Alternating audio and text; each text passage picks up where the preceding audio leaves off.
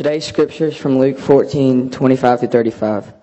Now great crowds accompanied him and turned and said to him, "If anyone comes to me and does not hate his own father and mother and wife and children and brothers and sisters, yes, and even his own life, he can't be my disciple. Whoever does not bear his own cross and come after me cannot be my disciple. For which of you, desiring to build a tower, does not first sit down and count the cost, whether he has enough to complete it? Otherwise, when he has laid a foundation and is not able to finish, all who see it begin to mock him, saying, 'This man began to build and was not able to finish.' Or what king going out to encounter another king in war will not sit down and first deliberate whether he is able with 10,000 to meet him who comes against him with 20,000? And if not, while the other is yet great way off, he sends a delegation and sends for terms of peace. So therefore, any one of you who does not renounce all that has cannot be my disciple. Salt is good, but if salt has lost its taste, how shall its saltiness be restored? It is not of no use either for the soil or for a manure pile. It is thrown away. He who has ears to hear, let him hear." This is the word of God for the people of God. I got to be honest, I'm having a hard time standing here right now because I'm emotional. The drama and the testimonies have gotten to me this morning, so I apologize for that. But I introduced myself earlier, and I know some of you aren't here. My name is Cash. I'm the high school pastor here. I work alongside of John Farney, and we get to just love on these kids, and it's such a great thing that we get to do. Let me start off praying, because I feel like that might calm me down a little bit. So let's go to the Lord in prayer. Dear God, thanks for this morning. I just pray that you will give me strength as I try to press forward and deliver the word that you have for me to share. And I just thank you for these students who've been here this weekend, for all you've been up to, for all you're doing, for all the folks that have been involved this morning in the service, and for all the folks who are here to see and witness these students in action and to support them and love them. So just bless our time. I pray in your name. Amen. Like I said, we had the Walk with Christ going on this weekend, and a lot of these kids were able to grow and learn. And the best thing about the Walk with Christ, the best thing about it, is they don't have to listen to me talk to them. It's all student-led. All of the talks are done by kids and by a handful of adult volunteers, some parents and stuff that they have selected that they want to hear from. And they put it together. They run it. I kind of stand and supervise and make sure, the building doesn't burn down. But they are the ones who put it on, and they are the ones who put into it and get out of it. And so I'm extremely proud of them, and I'm so happy that you guys could be here to see kind of the culmination of that process. This morning I want to talk about, like last year, we've set up this youth service to be the culmination of this weekend so that we can celebrate our students all at the same time. And I'd like to take this opportunity to tell you a little bit about what we do as a youth ministry. What John and I do is we sit down and plan, what our board does is we sit down and plan and look to and vision cast, and what our student leaders help us do as we minister to students both here and outside these walls. And so this morning I want to talk about this whole idea of being bold. And I think that that's our direction in student ministry, is to be bold, to do things that we feel like God is calling us to. And sometimes that's not easy. I'll give you a great example. Several years ago, I was taking a plane flight across country, and I'm always an early person. I'm always on time. And so, like I'm sure some of you are, you get on the plane, you're waiting. There's always that one person, right, who's running way behind. And so, the stewardess says, "Hey, we're waiting on this person. They're coming in." And this person comes in, they got their little carry-on luggage, and they're going to check all the compartments, even though all of them are full. They're going to check all of them. And right about that time, he gets a phone call, right? Do you think he says, I'm on the plane? No, of course he takes it. Who calls you on the phone? People with nothing to do. My girlfriend will tell you, I can't stand to talk on the phone. I don't like it. But, and you could tell that's what this, he's like, got on the phone. Yeah, I'm trying to get on a plane right now. And, we're all sitting there going, all right, come on, you already made us late. You're looking for luggage. You're talking on the phone. What are you going to do? So this guy in the plane gets up and says, can I help you? And he goes, yeah, that'd be great. He takes his phone. Everybody on the plane's like, because we all were thinking, you know what I'd like to do? Turn that guy's phone off right now. But one guy on the plane had the boldness to do that.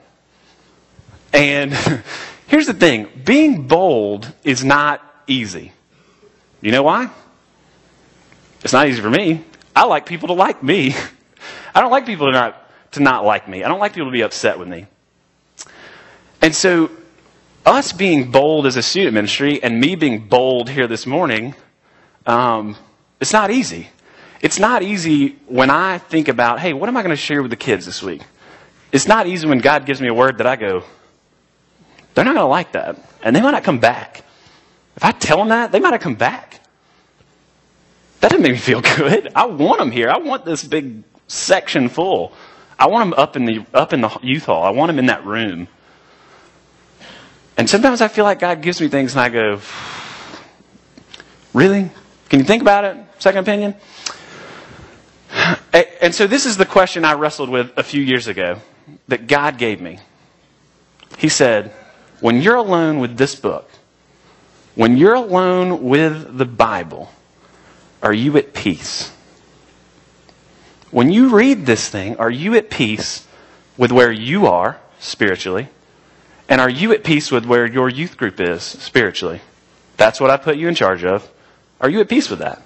And I'm going to say youth group over and over. But when I say youth group, I think this is a question we could ask of this church, of any church, of the church, the Big C church. It's a question we could ask of ourselves. When you are alone with God's Word and you are reading it, are you at peace with where you're at? And I sat down and I started reading the book of Acts. And we're talking about, John and I are talking about potentially pursuing the book of Acts next year with our students. And it scares me to death. You know why? Because I look at the book of Acts and I look at what we do as a youth group and I go, I don't even know where to start. It would be like going into an ice skating rink, seeing 20 kids, 2 teams of 10, sitting around, throwing fish at hamsters, and going, what are y'all doing? They go, we're playing soccer. I don't even know where to start. Like, how do you, yeah, we're on 2 different planes here. And that's how I feel sometimes when I read Acts and I look at what we do. I go, man, I don't know that we're there. But I come and we have kids in the room and then I go and talk to other youth pastors and I go to conferences and I go, everybody seems okay with this model, so I guess it's fine because we don't drink too much and we don't smoke too much and we don't cuss too much and we come to church a couple times a week and hey, we're in good shape, right? And I sit down and I look at the book of Acts and I think, in chapter 1, they're sitting in this upper room and they're waiting for the Spirit to come. And then in chapter 2, the Spirit comes and they start speaking these different languages and people are coming to know Christ and they're doing these miracles and all the Christians are gathering together and selling everything they own and saying, hey, look, let's put all our money together. We're going to take care of each other. And then this sin starts to rise up and God squashes it. He says, not in my church. And then you got Stephen, right? This guy named Stephen in Acts. And he's standing out preaching Jesus and saying, I see him. I see Jesus. And they're throwing these rocks at him, trying to kill him. He goes, I don't care. Keep throwing them. I'm not going to stop preaching. And it's just like Jesus said, I'm going to build my church, and the gates of hell won't stop us. And then I think about what we do, and I go, it's pretty stoppable. I mean, John and I leave, what happens to the group? The music starts being awful, what happens to the group? We change nights, what happens to the group? And I could say the same about any group in the church, any church. It's like, I felt this heart for not turning all of these folks into a bunch of shoppers. Well, I'm going to go over here because I like the music better. Well, I like this guy better, so I'm going to go over here. Well, that guy was kind of annoying me, so I don't really want to go there anymore. And I think that's what we as a society are promoting, and I want to fight against that.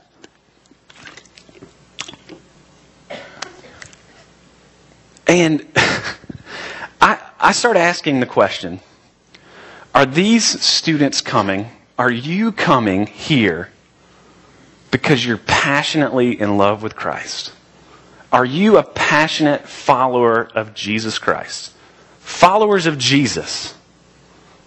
Do you get the importance and the emphasis there? The followers of Jesus wouldn't let the gates of hell stop them. Here's the toughest question I've ever had to ask myself. If Jesus had a youth group in Greenville,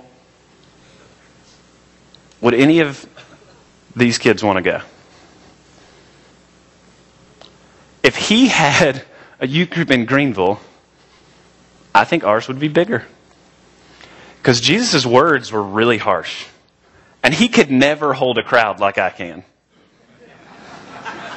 He can't. He can't.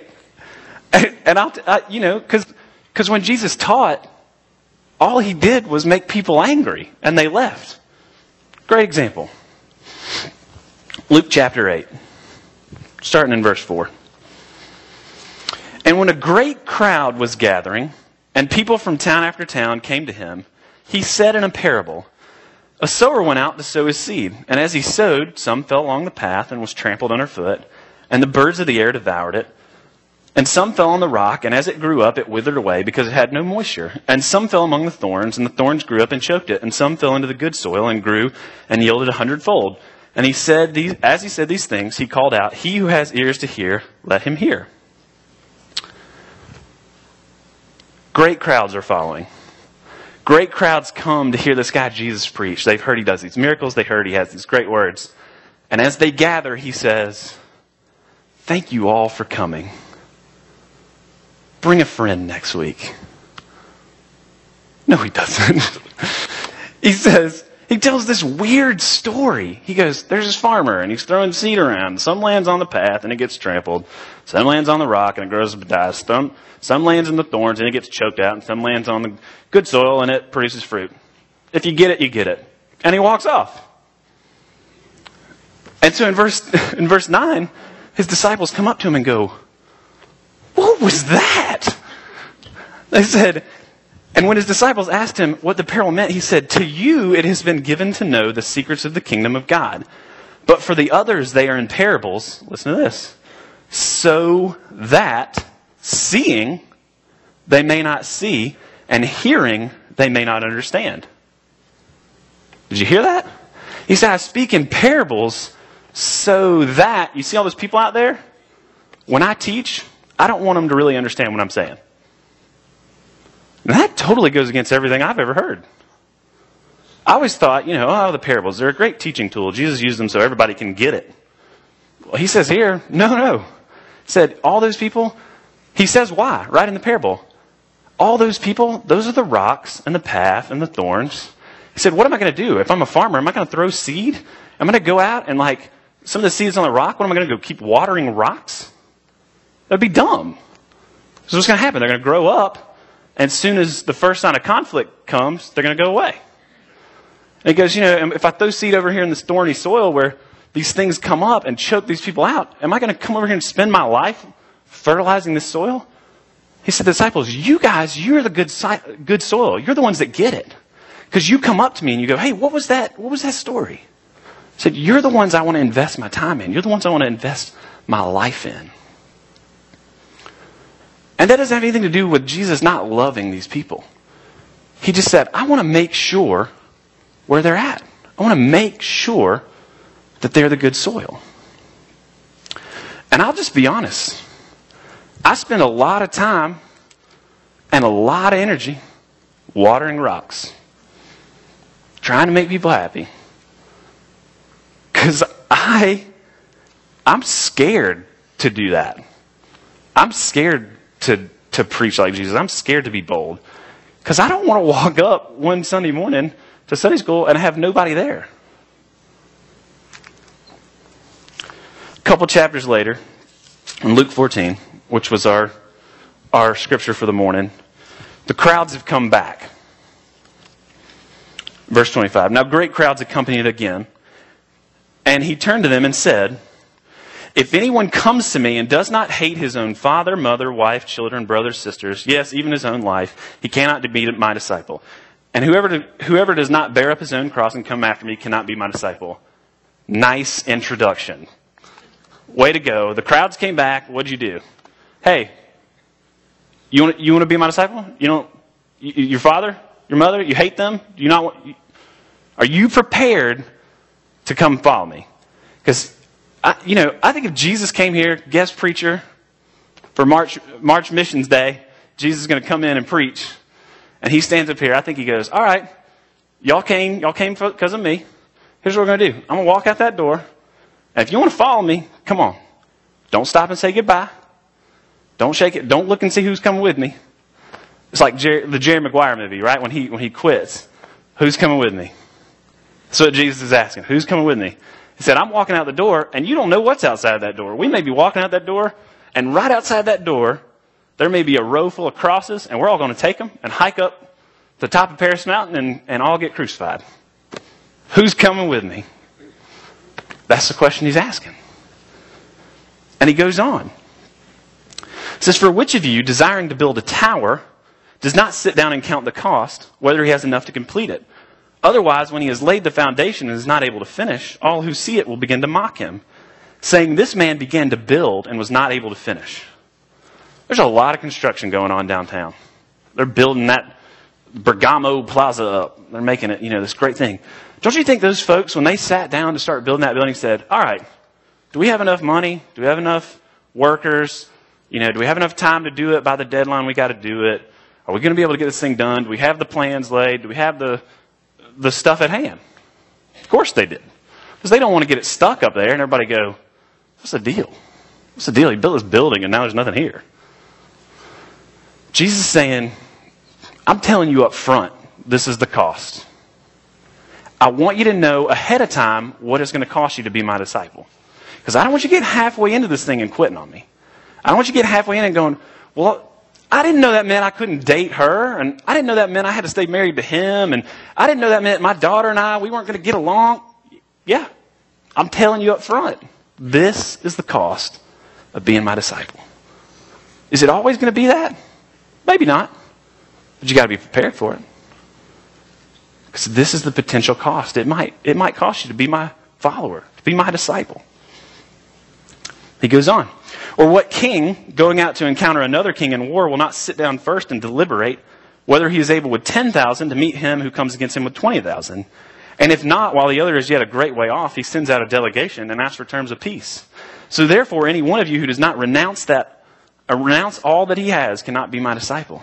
He says it's like going to war. Do you believe we're in a war? Is it a war when you're following Christ? Okay, I have to do this with the kids sometimes. Is it a war when you're following Christ? This means yes. This means no. Yes, it's a war. Imagine if you're a general in a war or a captain. And you send out your soldiers and they go out on the battlefield. They come back. One of the soldiers goes, they were shooting and stuff at me. They threw this thing and it blew up and killed a bunch of people? I didn't know that was going to happen. This is war. This is war. There's going to be casualties. There's going to be stuff that happens that you're not really excited about.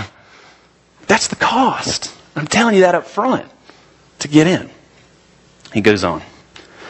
Salt is good, but if salt has lost its taste, how shall its saltiness be restored? It is of no use either for the soil or for the manure pile. It is thrown away. He who has ears to hear, let him hear. Okay, so I understood the tower. I understood the war. But then he says salt. He's talking to this crowd, and I think what he says is, you all look like salt. What if you've lost that taste? What if you don't have that salty bite? What am I going to do with a bunch of flavorless salt? He says, you're worse than dirt. You know? He says, you're worse than crap. It was like, if you were standing on my pile of crap over there, I'd be like, get off, you're ruining my crap. Now let me ask you a question. Let's just say this is real, genuine salt here, okay? It's just a little bit. Just a little bit, but this is real deal salt, okay? And it tastes like salt, and it's good. All right, and let's say in this cup, this is flavorless salt, right? Has no flavor. Can you see any point in me doing this?